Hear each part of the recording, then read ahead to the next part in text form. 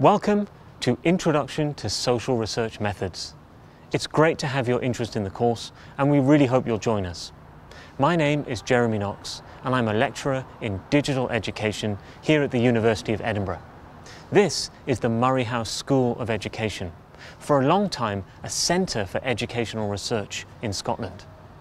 Just behind me, the famous Room 70 was once located.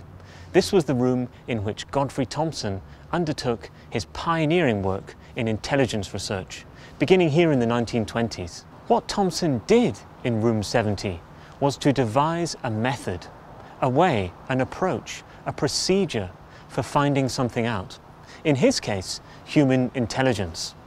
Thompson's Murray House tests, as a method, went on to influence intelligence testing around the world. So this course is about trying to understand methods, the ways researchers go about trying to find things out, about people, about societies, about organizations and cultures. In this course, we're going to explore the kinds of methods that researchers tend to adopt, the contexts in which particular methods are used, and the benefits, drawbacks, and ethical implications involved. We've designed this MOOC to give you a unique way of developing your understanding of methods. But in order to explain that further, I want to take us to a building just over there, which is the home of one of the University of Edinburgh's fully online master's programs.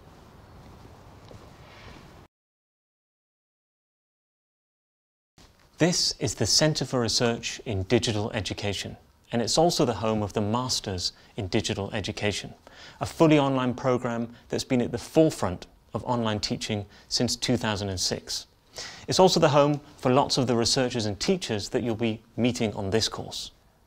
We think our MOOC is special in two ways. Firstly, it's part of our Masters in Digital Education, and it'll also be used by other programs at the university. So you'll be studying alongside students who are working towards university qualifications.